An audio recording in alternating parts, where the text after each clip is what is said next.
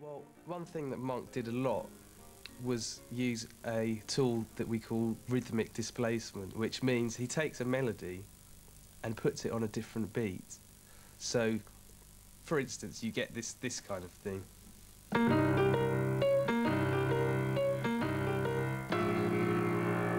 It's basically the same phrase repeated 3 times, but coming at a different place in the bar. Without the rhythmic displacement, it would have actually sounded like this.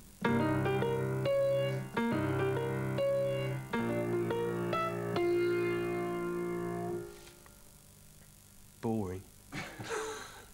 He will take, let me just, very simple, in a framework of 4 beats, 1, 2, 3, 4, he will say 1. He will change the same idea and start the same idea in the second beat, the same idea in the third beat, the same idea in the fourth beat. So he'll take the same little thing and keep moving it around. That's, you know, that's brilliant, because he could make a solo of 2 or 3 choruses just with one idea or just one note, you know.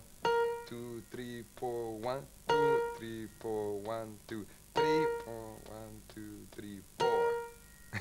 So he keep the displacement. So I guess it would be very unusual for people that, you know, to be taking so little, but at the same time saying so much with so little, you know.